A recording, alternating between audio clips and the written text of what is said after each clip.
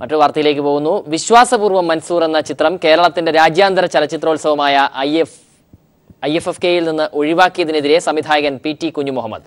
ചലച്ചിത്ര അക്കാദമി അതിന്റെ രൂപീകരണ ലക്ഷ്യത്തിൽ നിന്ന് വഴിമാറുകയാണെന്നും വലതുപക്ഷ ആശയങ്ങൾക്ക് മാത്രമാണ് പ്രാധാന്യം ലഭിക്കുന്നതെന്നും അദ്ദേഹം ആരോപിച്ചു. ചിത്രം ഒഴിവാക്കിയതിനെതിരെ സാംസ്കാരിക വകുപ്പ് മന്ത്രിക്കും ചലച്ചിത്ര അക്കാദമി ചെയർമാനും അണിയർ പ്രവർത്തകർ പരാതി നൽകും. മൂന്നാം ലോക രാഷ്ട്രങ്ങളിലെ സിനിമയും രാഷ്ട്രീയവും സംസ്കാരവും ചർച്ച ചെയ്യുക എന്ന ലക്ഷ്യത്തിൽ നിന്ന് സംസ്ഥാന ചലച്ചിത്ര അക്കാദമി വ്യതിചലിക്കുകയാണെന്ന് സംവിധായകൻ PT കുഞ്ഞു മുഹമ്മദ് ആരോപിച്ചു. വലതുപക്ഷ ആശയങ്ങൾക്ക് പ്രാധാന്യം നൽകുന്ന ചലച്ചിത്രങ്ങളാണ് ലോകമെമ്പാടും ചലച്ചിത്രോത്സവങ്ങളിൽ എത്തുന്നത്. ഈ രീതിയിൽ നിന്ന് വിഭിന്നമായ പ്രമേയങ്ങൾ ഉൾക്കൊള്ളുന്ന ചിത്രങ്ങളെ അക്കാദമി അവഗണിക്കുകയാണ്.